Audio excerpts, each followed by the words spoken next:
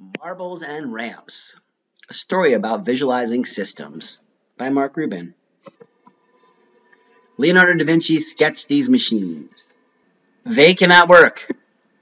It is not possible to make a machine that can spin around forever. When I was 12 years old, I imagined and built the machine in the middle, this one. I knew it wouldn't work, but I built it anyway. This is a sketch of the model I made when I was 12. I could see that it wouldn't work visually.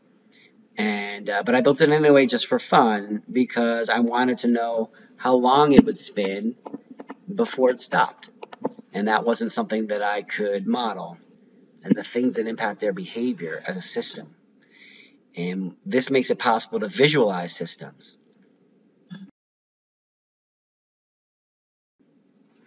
By imagining the components as a series of comprehensive snapshots in time. And if you can do that, it's possible to visualize these snapshots over time and create animated models of systems that are accurate. I keep track of the motion, position, and weight in color-coded visual models, and this is one snapshot in time, snapshot 1. And what it's showing is that what you have to imagine is that this is a snapshot of this wheel that's spinning around.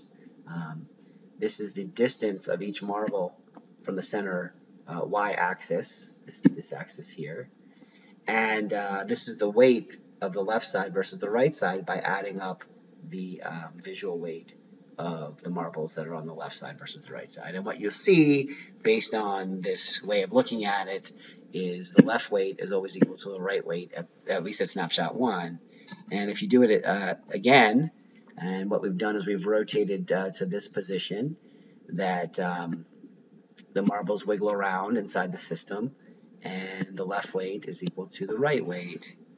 And when I was 12, I did 100 snapshots of the system. And this allowed me to create a dynamic model, just like the one I showed you a couple slides ago.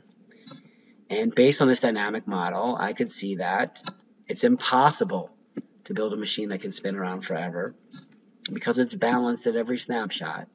No matter how you play with the curvature of the ramps, and no matter where you put the magnets, and no matter where you put this lifting ramp into position, it's always in balance. So that means that you could spin it with your finger, but it would eventually stop because of the frictional effects inside the system. And that's a story about visualizing systems.